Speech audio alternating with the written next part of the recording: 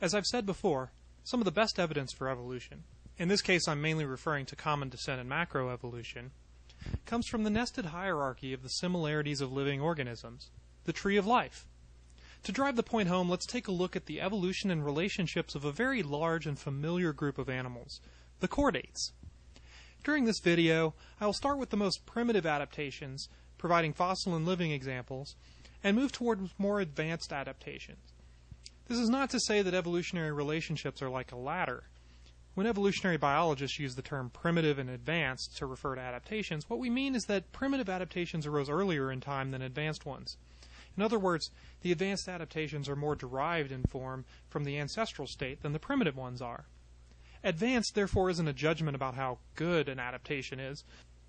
So, all of the living descendants of primitive organisms are in a sense equally evolved, regardless of whether or not they have certain more advanced or derived adaptations.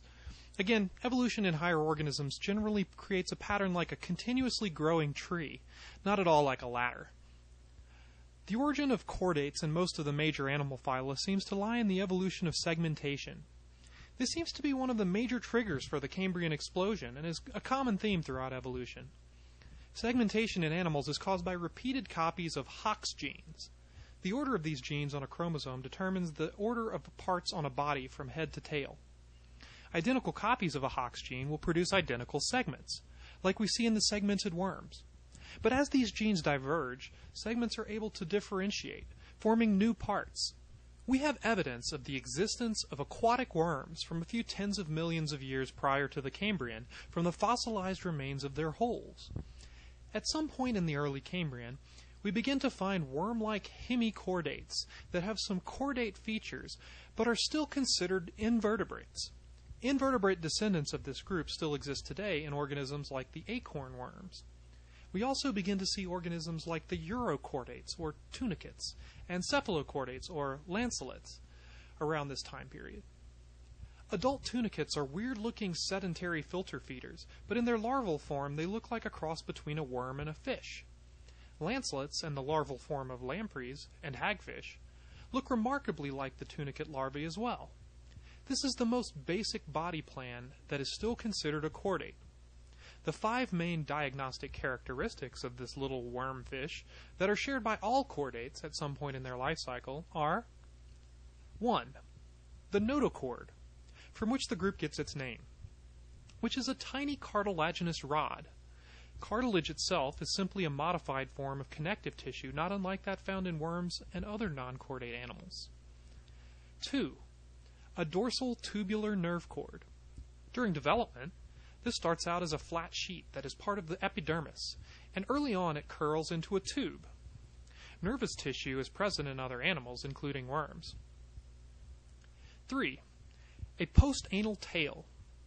In worms, the anus is at the end of the tail, but in chordates, some portion of tail juts out above and past the anus. 4. Pharyngeal gill slits. In aquatic chordates, these develop into full-fledged gills, while in others, like humans, they appear in embryos but are lost before birth and never become gills. Gills in general are also found in other animals, including some worms. 5. An endostyle. This is a ciliated groove in the pharynx that secretes mucus and catches food in cephalochordates and urochordates. In lampreys, the larvae have an endostyle, but it develops into the thyroid gland in adults, which is the form it takes in most chordates. The gill arches common to the chordates are typically supported by cartilage or bone. It has been hypothesized that jaws evolved from the first set of gill arches. This is supported by both genetic and developmental data, indicating a common origin of jaws and gill arches. Teeth, unlike bones, form from the epidermal layer during development.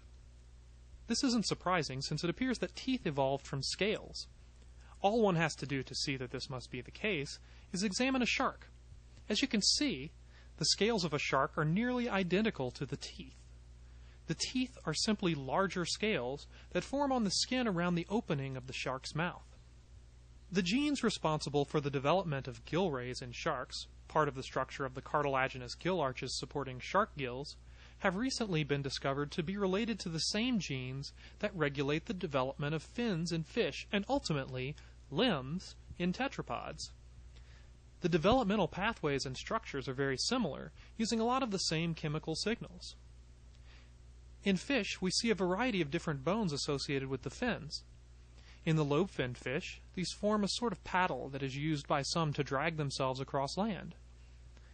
In the fossil Tiktaalik, we can see the origins of the tetrapod arrangement of limb bones. One long bone, like the humerus or femur, then two long bones side by side, the radius and ulna, or tibia and fibula. Then a set of smaller bones forming the wrist or ankle, and finally the phalanges, fingers and toes. This pattern is seen in all of the tetrapods except for in a few groups where some of these bones are secondarily lost. In some primitive worms, blood flows passively without the aid of a heart. But in the segmented worms, there are muscles lining the blood vessels that squeeze the blood through. The heart in urochordates, aka tunicates, and cephalochordates has one chamber. Tunicates have been experimentally manipulated to express the gene that signals heart development in the tail muscles just after the heart, causing the development of a second functional heart chamber in place of a section of tail muscle. A change like this when duplicating heart chambers could occur naturally through Hox gene duplication. In fish, there are two chambers. Amphibians have three. Reptiles have three with a partial separation of the ventricle. This is an intermediate step between 3 and 4 chambers. And mammals, birds, and crocodiles have 4 chambers. However, the blood supply to the heart is basically the same in the fish and tetrapods, which is part of why humans have so many heart problems in old age.